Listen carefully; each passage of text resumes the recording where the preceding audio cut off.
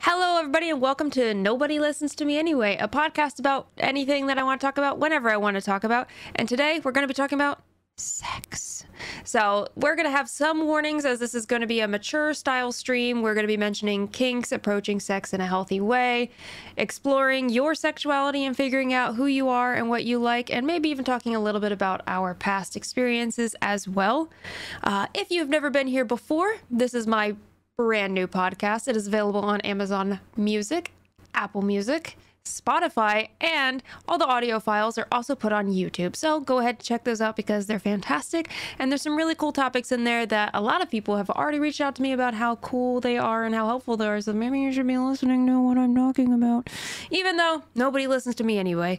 But my name is Clocky. If you're new here, welcome. If you're not new and you're a regular, awesome, great. Today we have a new guest, my friend Lunar Eternal, who is a Twitch streamer and content creator extraordinaire who streams for far too long, in my personal opinion. 17 hours, 8 hours, 7 hours, and they claim to only stream for 4 hours, but we'll talk about it. They're a huge advocate for health and wellness, just as I am. I went to school for physical therapy and exercise science, but they are more into holistic health and stuff like that, so it's a good health balance conversation, but we're going to be talking about sex, baby. Let's talk about you and me. Let's talk about all the good things. I can't sing. All right, hi, Lunar. Lucky. I don't know why you guys let me sing on cameras, on mics. Because it's great. It's something. Because we enjoy your presence. I don't know. Hi, Lunar. Thanks for joining me for sex stuff. I mean. Listen. But yes. You're so welcome. Thank you for having me. Sex is a interesting conversation because it's approached in such a interesting way in our society, whether it's shamed upon for sex workers or barely touched upon in our own education systems, that growing up you have to do so much self-exploration, and a lot of the times you have to do it in a private setting because you're too nervous or afraid to ask for help or ask questions because it can get a weird rep and people look at you weird, which is stupid because sex is a very natural thing in our life and it's very normal. And if you have access to information and access to asking for help and things like that, it can end up being a more enjoyable experience / more safe experience, and you don't make as many mistakes, and you may find out who you are and what you like even faster. And it's definitely a weird thing in our society that we just like, hey, no one talks about sex. It's like, why? Well, and I think that's like part of the issue too, is because like parents, like it starts from when you're young, because parents are like, I don't want to talk to my kids about sex. That's weird. I don't want to do it. I don't like want anything to do with it. There's the whole thing like, oh, did you get the sex talk? Oh, did your parents tell you this? Blah, blah, blah, blah. And then people like start like, they shell up. They get like, they go in on themselves because they're like, I don't know. And then there's these people who seem like they're super experienced when they're probably not at all. And then there's people that are like, oh, like, I don't feel like I can talk about this with anyone, and I don't know how to express, like, what has been happening with me. And I think, like, that's part of, like, where a lot of society's, like, views on sex have stemmed from. It's definitely a weird topic to approach as a child. And I know a lot of friends who grew up in more religious households, so, like, they definitely didn't get any experience in their childhood, but then as soon as they hit adulthood and they got that freedom, it's like, it's an explosion of sexual exploration, and it's great. I'm glad people are getting to explore, but even someone like me, who I have only slept with partners I've been in a relationship with, so, and in my experiences, my past 3 partners before my current boyfriend, we're not healthy and abusive, so it's never like enjoying the sexual experience enough to want to try more. It's more of a, I was tolerating the sexual experience to move on to the next thing. But that's a whole nother topic, and that's already in my other podcast episode of No One Listens to the Victim. But I'm not going to repeat that because there's a lot of trigger warnings in that conversation. But it was more like tolerating the sexual experience in order to just get it done, as opposed to maybe now with my partner that I'm very healthy with, that I'm like, oh, I kind of want to try things, but I don't know how, and I don't know what things to do, and it's a hard conversation to be like, hey, do you want to handcuff me? I don't know if I'd like it. Would you like it? Is this a weird topic? Is it weird to be nervous about asking you to handcuff me?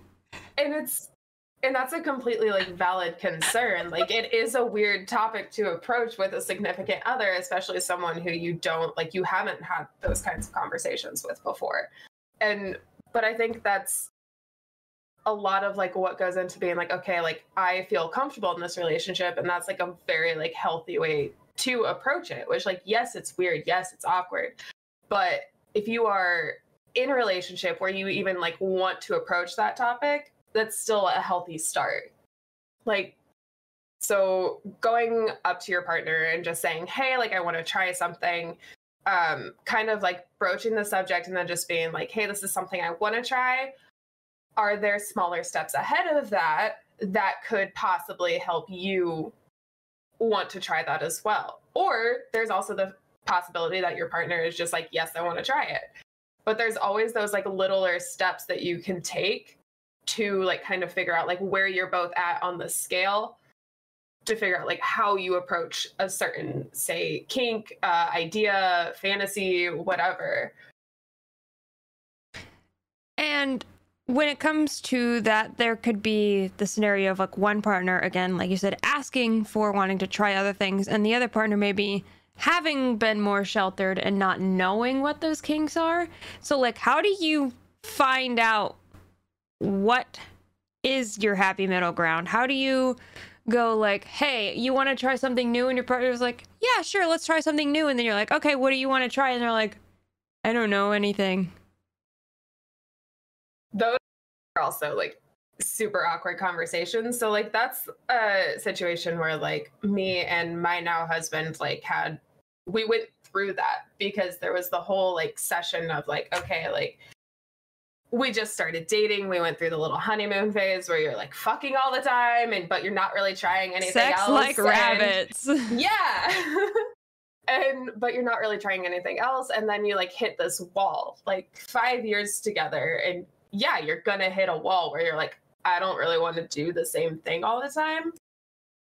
And for us, what that took, and I know this is gonna sound kind of weird, was like, okay, so like, let's start by like, maybe we watch porn together and see like what excites both of us or one of us, and see how like the other one is comfortable with it, which like that's a lot for some people sometimes. Yeah. But also like at the same time, it helped us like kind of sit there and just be like, okay, so like this kind of turns me on. Or it can be a way to like show people how your partner, like how you're looking at sex and the things you want to try, and showing them, what's the word that I'm looking for? I can't think of the word that I'm looking for. Your ideas without putting them immediately in the situation, to kind of like gauge like, are you comfortable with this, or would you want to try something else? Yeah. I mean, I actually, with one of my exes, did watch porn with him at one point, so I totally understand. I, at that time, wasn't as interested in sex, so I was just super uncomfortable with the whole experience.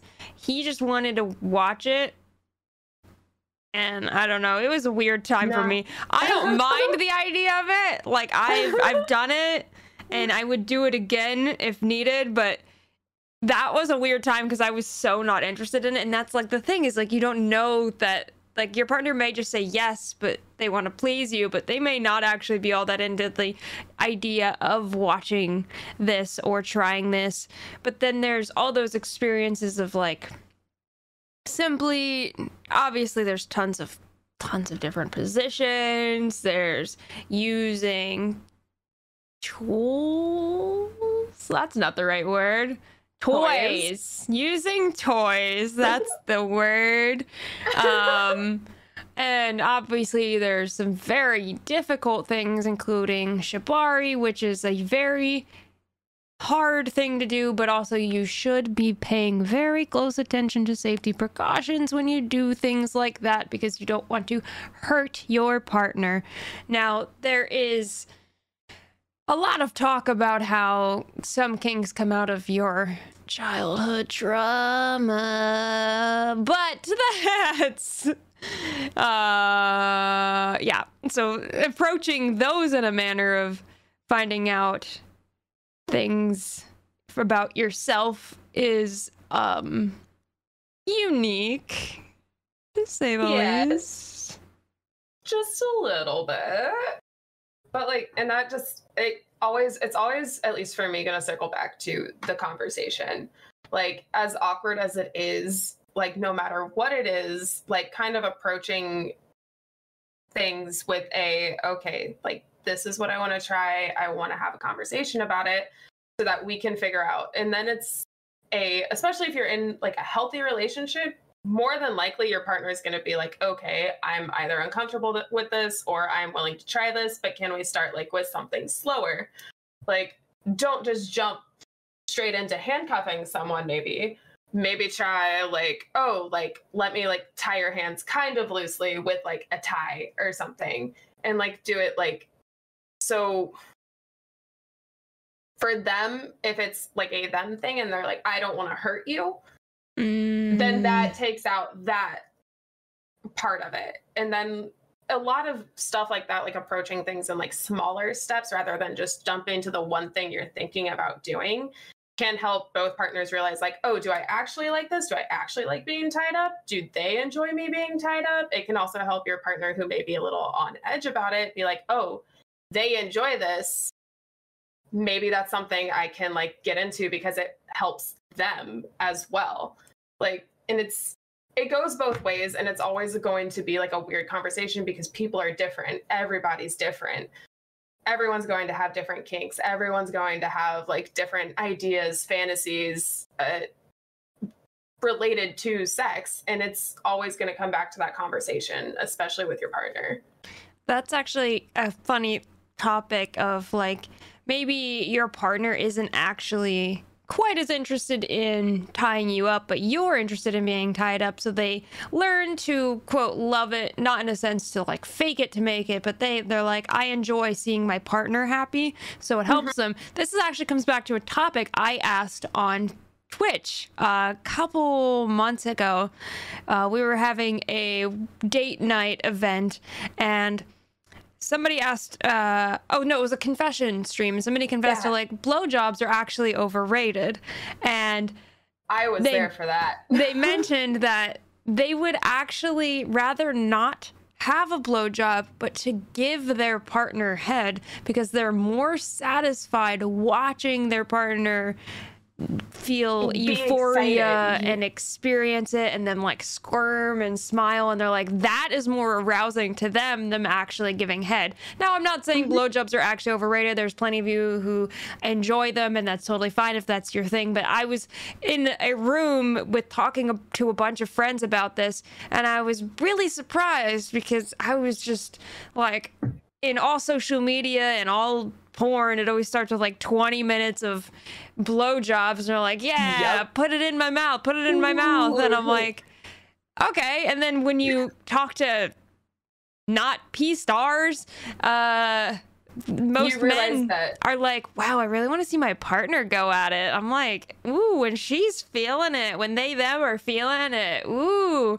as opposed to like, a nice handy's fine, but I'd rather go at her or them. Exactly. And like, that's like a part of it is like, you're talking to real people. You're not just like, oh, this is what some elitist guy who's directing this thinks everyone likes, because that's not necessarily true. And like, yes, and that goes back to like the yes, watching porn together can help you guys explore things, but that's never going to be like the end answer. Like, there is no end answer to anything. It is always going to be like, let's have a conversation, let's talk about this, because things like that arise. And like, that's why talking to real humans about sex is important. And that's the scary thing about our society, because even I, which is the reason we have this podcast right now, was like, hey, I have a question about sex and I really want to talk to some ladies about it. And a bunch of my beautiful friends were like, yeah, I'll talk. And I was like, you know what? This is actually a weird thought, is that I'm afraid to ask a question about sex. Why? Why should I be afraid to ask? It could make it safer for me. It could make it more enjoyable for me. Why am I afraid? We shouldn't be afraid. It's such an annoying stipulation that it's like has to be like a, she's talking about sex. Well, like, cool. Like, that's the other thing. Like, I grew up in a really, really, really small town. So like, first of all, it was like the kind of like small little hick town in the middle of the Midwest where like, oh, guys can talk about sex, guys can have locker room talk, but as soon as a girl did it, you were a slut. So like it comes back to that a lot for me, which is why I was so happy when I met my best friend, because she'd always like talk to me about things like this. She'd be like, if I had a question or like I was struggling, she'd be like, well, at one point it started with like, well, how's your sex life? You seem really stressed lately. Like, are you okay? Like, are you and David okay? Because at that point, my relationship had been going on for years. And she was like, sometimes like, A, sex can help relieve stress. B, if you guys aren't feeling like you're actually like talking to each other or like connecting on a like in that way anymore, that can lead to like other feelings being elevated as well. Because you live together, you are a unit, you guys are something. Like, sex is a very important part of your little like hive. And that's how I started talking to her about all of this. And then it became a thing for me where, oh, I can actually talk to people about this. And this is something that people should feel like they can talk to others about. That's another thing, actually. Sex doesn't always start in the bedroom. Mm-hmm. It starts at home. Now, this could be an example of just simply living with your partner. If your partner's not helping around the house or not paying bills, or they're slumming around, and only one person's doing everything, and then they try to initiate sex with you and you don't want to have it, well, sex doesn't just mean sex. It means taking care of your partner, whether it is doing the dishes. And in partnership with that, the idea of men helping women around the house when it's their duty to also take care of the house because it's a two-person house is so stressful to talk about. I'm like, well, I help my wife around the house. No, you also exist in that house. Take care of it. I don't understand why that's such a hard conversation for this society. I help her. No, you're partners. You're married. It is not a one-person job. And this is what leads to you having a healthy sex life, because your partner's like, well, the dishes are done and he did the lawn and everything's vacuumed and the pets are taken care of, and now it's just me and my best friend spending time together, and now I actually want to be intimate instead of him being like, let's get intimate. And I'm like, well, my dishes are dirty, my floors are dirty, the cat's litter boxes haven't been cleaned, and you want to have sex right now? No. And like, that goes back to what we were talking about at the beginning with like people being scared to talk about it, is because there's this huge like male stipulation on sex where, oh, men can talk about it, men can want it whenever they want, but as soon as a woman does, like, so it makes it extremely hard for us as females to have those conversations. And that stems from like your entire life, because there's so much that people, like society, will put on you just because you have a fucking vagina. I had an experience with this with my ex. Is he always wanted to have sex. It was on his terms. He was interested in it, and I had to have sex, and if I didn't, he would pout and he would get angry and then not talk to me. So we went on a vacation one time, and I was like, I'm really excited to spend just private time with him. So I bought this really cute lingerie set, and I wore it out to him, and he said, "What the hell are you doing? Why are you wearing that? Go take it off. I don't want to have sex. I don't know why you would put that on. Take it off. I don't want you. What are you doing? Take it off." And so then I've never felt comfortable in my entire life ever wearing lingerie in front of somebody. I had till after, like, until my new partner, but I had to, like, really be like, "Are you sure it's okay if I wear lingerie? Are you sure? Like, I'm sorry. Is it weird? Should I not wear lingerie? Maybe I just won't wear it. Is it weird? Do you like it? Is it weird? Is it weird? Don't hate me. Is it gonna make you less attracted to me?" Because he just, like, screamed at me when I came out in lingerie. And that's absolute bullshit. It was awkward for my mental health. Oh, I'm sure. Like, you were put in a situation where you're like, I am trying to do something for my partner because I want to please my partner and I want to see my partner excited. And then he literally just took that feeling and went, fuck no. Yep. He literally was like, "You look stupid. What are you wearing?" And I was like, it's lingerie, but I'll go. No, not. I'll go cry in the bedroom now. And then that, like, kills your whole mood when you were just trying to, like, reciprocate. Oh yeah, then he wanted to have sex later, and I was like, yay. No. Yay. No, fuck that. Great. Yeah, it was not a good time for my mental health, but now it's in a better relationship, but that's where we get to know what do men really like? What do women really like? And the conversation of, like we mentioned before, of maybe your partner doesn't love your kink, but they do it to please you, and men actually wanting to give head as opposed to receive it. But there was also, I had a friend once who liked to be rough in bed. They like to be thrown around and spanked and all sorts of stuff like that. And their partner, sweetest himbo on the planet, was like, "I can't lay hands on you. I can't touch you." And they're like, "I can't get aroused if you're not slightly rough with me." And it took that partner quite a bit to, like, learn that choking in not the blocking the airways sense, but the blood flow and getting rough wasn't getting violent. It was just moving your partner around quickly and with force and more of a dominating presence as opposed to an intimidating presence. And, like, that's like another situation that can bring up the whole subject of, like, doms versus subs. Like, there's always going to be, like, maybe not, but personally I feel like there's always at least a slight, like, edge to everyone. Like, sometimes you want to be the dominator, sometimes you want to be the sub, and, like, that's okay, but that's also, like, another, like, situation where it leads back to having that conversation with your partner. I had a partner who mentioned always trying to tell me to he would be like, "Take control, you do this, you take care of it, you take care of it." And again, I didn't have a whole lot of sexual experience, / I have a very dominant personality. I have a very dominant way of doing things online and in life. When it comes to sex, I am not a dominant. And so they were, like, yelling at me to, like, take control, do this, do that, do this. And I was like, no. And he's like, "Well, why not?" And I was like, "Because I am a bottom."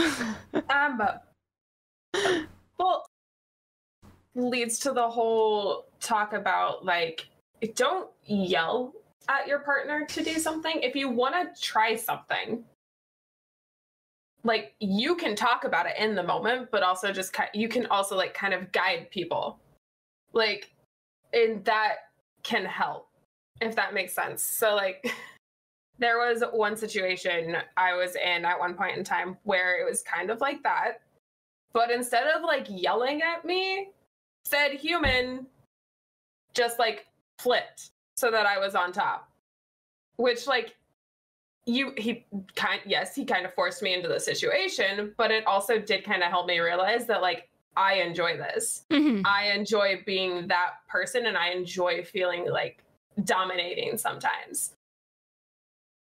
But also, he didn't yell at me. He guided me. Guide your partner. Like, help them realize, like, hey, I enjoy this, instead of just being like, no, you have to do this. You should do this. Do this. Do this. Do this. Do it gently. There is a very distinct way of approaching things with guiding and helping your partner to do something, as opposed to forcing their head down on your dick or yelling at them versus being like, hey, do you want to go on top? It's the way you approach your partner shouldn't be the same way you approach someone in the street. Now, I'm not saying you should be mean to people in the street, but I'm saying you need to watch what you say to your partners, because people are sensitive, and that's not a terrible thing. But you shouldn't just be saying things to say things. You need to think about the repercussions that they can have. Yelling at your partner to get on top and then them not wanting, now they're going to feel very inadequate when it comes to sex. Yelling at your partner when they wear lingerie, they're never going to want to do a kink for you ever again. Versus being like, hey, I really appreciate it and you look really hot, and maybe giving them a couple kisses or something and be like, I'm just not, I'm not in the mood right now, but like maybe we should try it later. Versus being like, take that off. So now if you would have said that to me, I'm not living my life 7 years after this relationship still scared to wear lingerie in front of a partner, versus like, oh, he just wasn't in the mood and that's okay. Like, we just had a long drive. It's all good. Like, I was a little bit proactive about getting into it. I was just like a little excited about wearing my lingerie, and that's fine. That was more on me and not in a negative way, but he approached it in a healthy manner. And so that even comes out to like anger issues and like lashing out when you have an upset moment in your relationship, and you may like yell at your partner for not doing the dishes, but saying things like, I hate you, you're so frustrating. Like, those words stay. And you may think, why does your partner not want to have sex with you anymore? Like, well, last week you told me you hate me. And they're like, well, I don't mean I hate you. It's just like a thing that people say. It's like, no, you said you hate me, and now I don't want to have sex with you. I am not interested in trying anal now because you told me you hate me. So what, you only like me for sex? Is that what your opinion on me is? Am I just your sex object? So many relationships like that before I found David. So I got to a point where I was like, oh, people only like me for sex. That's it. That is what I am to people, is I am sex, and that is it. And that was fucking rough. Yeah. Man. I got used to being used for sex for so long. I was like, oh, they don't care about anything I do. And all they're like is just have sex with me. And another thing, when it comes to sex, is aftercare.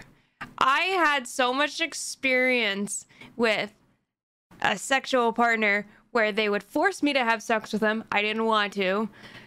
And then they would throw me away when they were done. Like, I would try to cuddle a little bit and they'd be like, no, I'm hot. Don't touch me. Don't touch me. Don't touch me. Get off of me.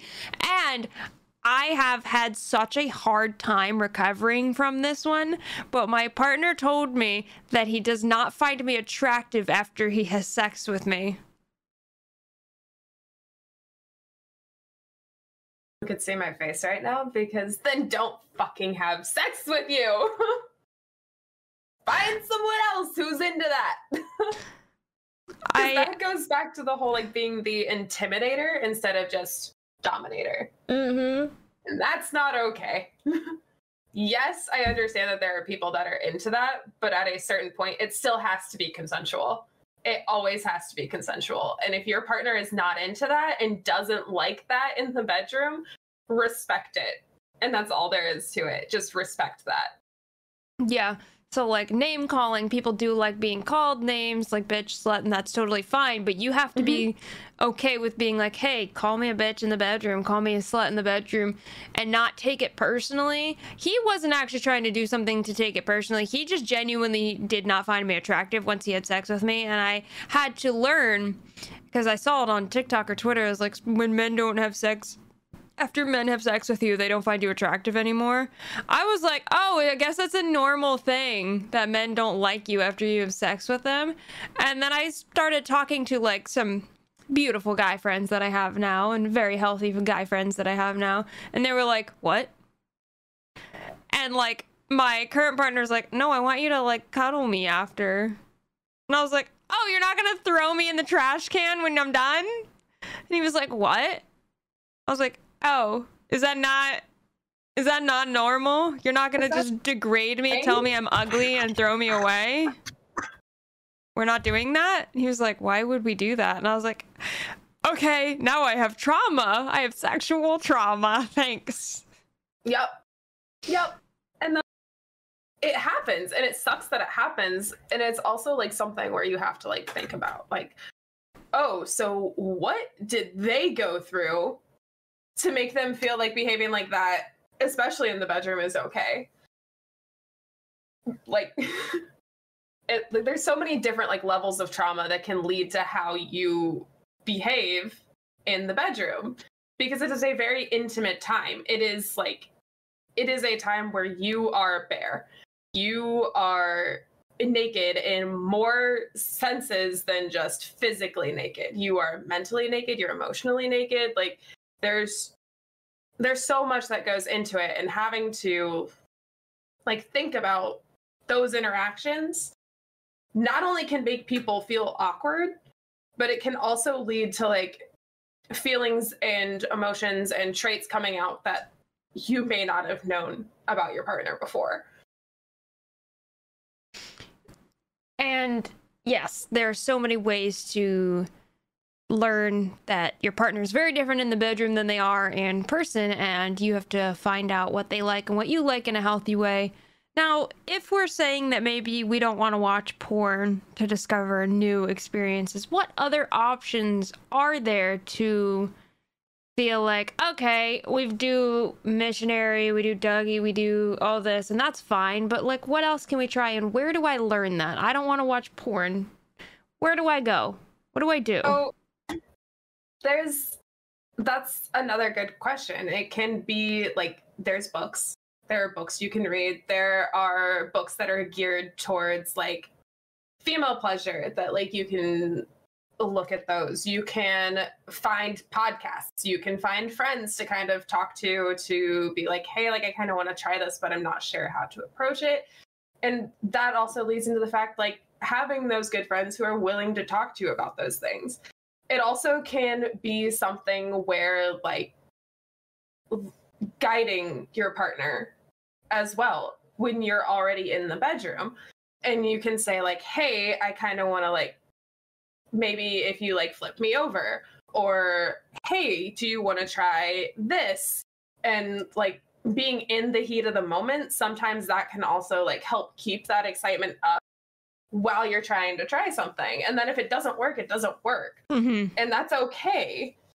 Like, but there are multiple different ways to like look into the things that you may want to try. There are multiple different ways to explore new kinks or ideas, but a lot of it is always going to take research, and a lot of it is always going to take conversation, whether that's with your partner, with friends, with people you've met who have had those experiences. Now, how do I approach this? I want to get better at a specific thing for my partner. And yes, practice makes perfect, and you and your partner can do it over and over again. But our anniversary's coming up, and I want to surprise him with how good I am at doing one of these new kinks, or a blowjob, or a hand job, and I just want to get better at it. How do I get better without maybe doing it with my partner? How do I approach being like, maybe I'm not very good at being on top? How do I get better at it and being like, hey, look what I learned how to do, and I show it to him?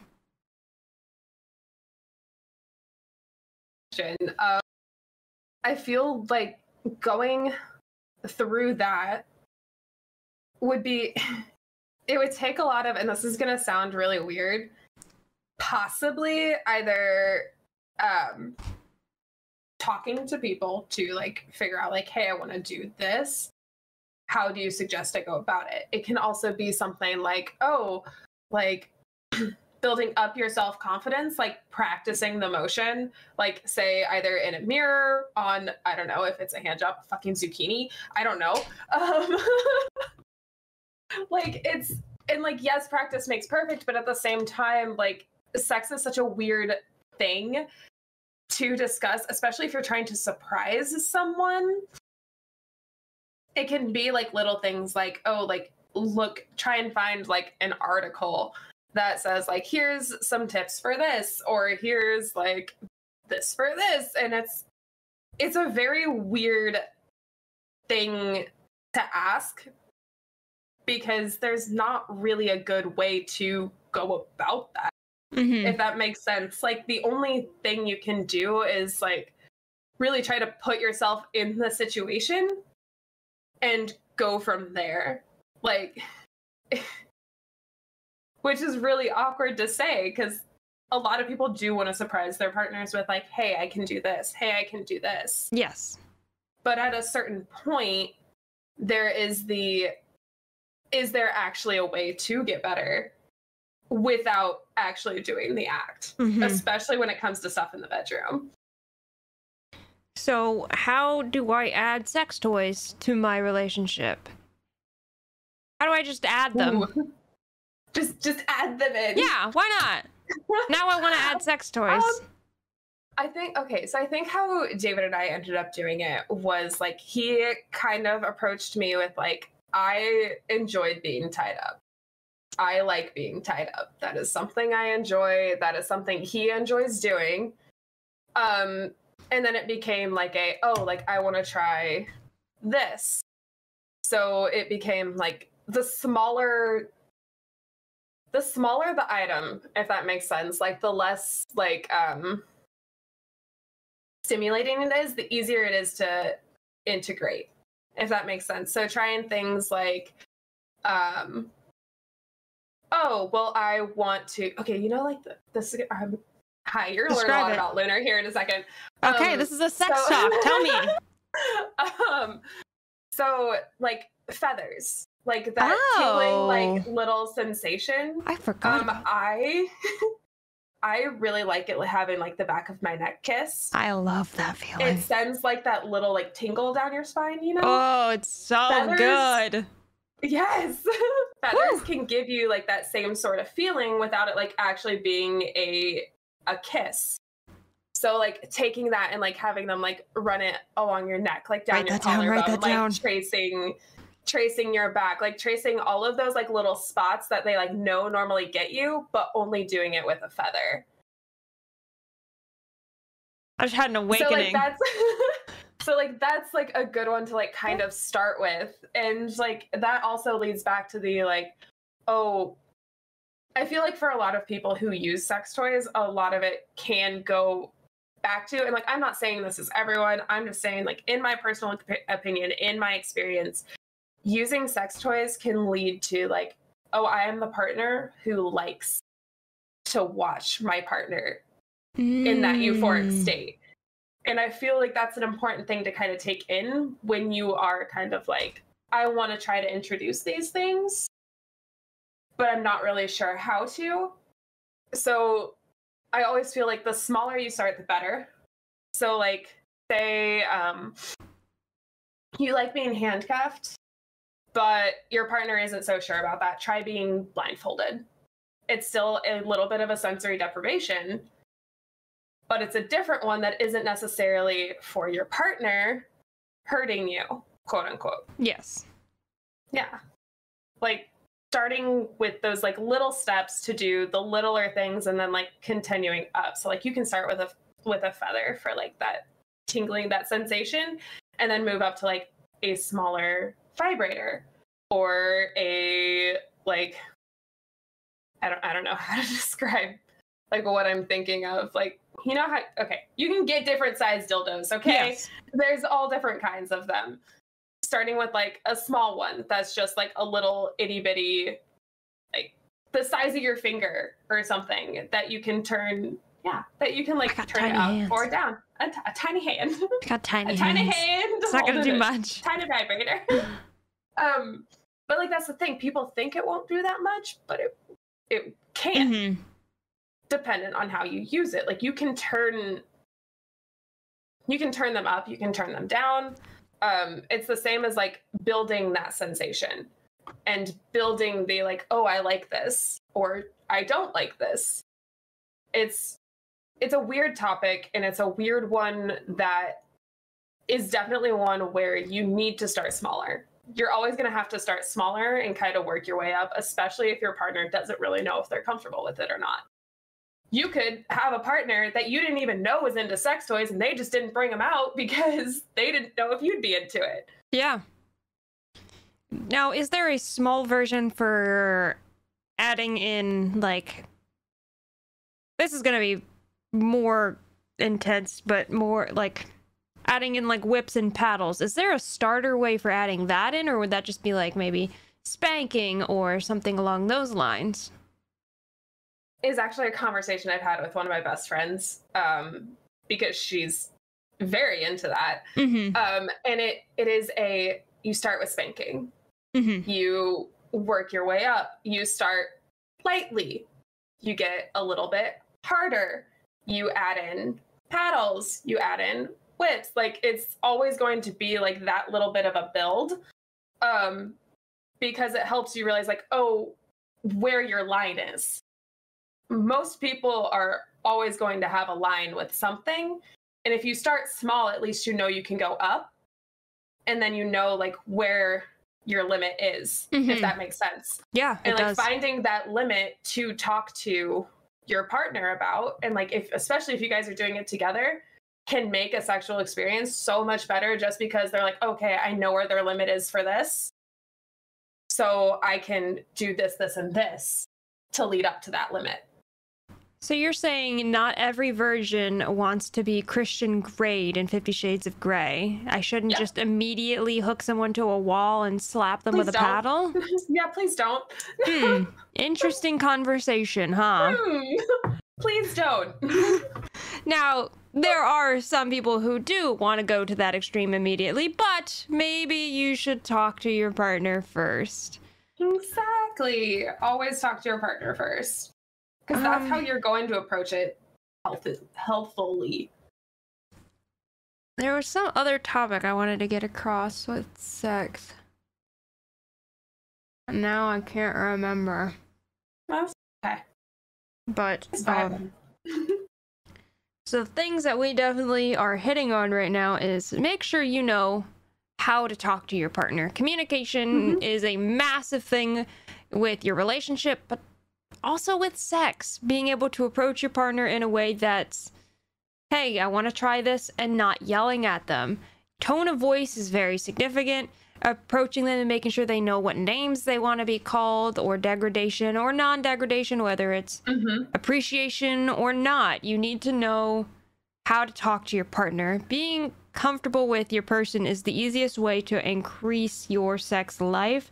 And other ways to do it are building, so guiding your partners, adding small sex toys like feathers, small vibrators, and building up to whips, paddles,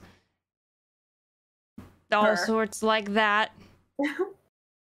And that's part of it too, is like, yes, there are different like kind of sex toys that like certain people will be into and some won't. So it's always going to be like that. Start here, build to here. And some people are going to hit the line before they hit the thing they actually thought they might like. And that's okay. At least like you tried and you figured it out. So now you can communicate that to your partner. Is there a way to properly approach role play? How do we introduce role play if you're feeling you want to try something new and you want to do a new scenario? Is there an easy way to build into asking your partner? Obviously, communication is key, but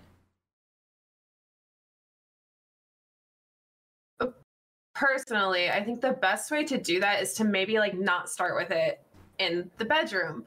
Start with it by like, oh, so like, hey, let's go out tonight and let's pretend like we're meeting in the bar for the first time. Approach it, start there, or do like a oh, let's like approach it like I forgot where I was going with that sentence. I don't know where I was going with that. I had an idea and then I went bloop. I do like the idea of starting it outside of the bedroom. A lot of, like we said, a lot of the stuff, sex doesn't start in the bedroom. So adding in meeting at the bookstore, meeting at the bar, and being like, oh my gosh, hi, you're really cute. Yep. Can I get your number? Never stop dating your partner. Always continue to flirt with them. And role play, even something like that, isn't necessarily even a kink. It's just having fun. Exactly. And something that needs to be talked about and approached, where it's like, oh, you do all these strange things. It's like, no, we're just having fun. We're just like joking around, like, hey, cute stranger at the bar, do you come here often? And they're like, yeah, no, I have a girlfriend.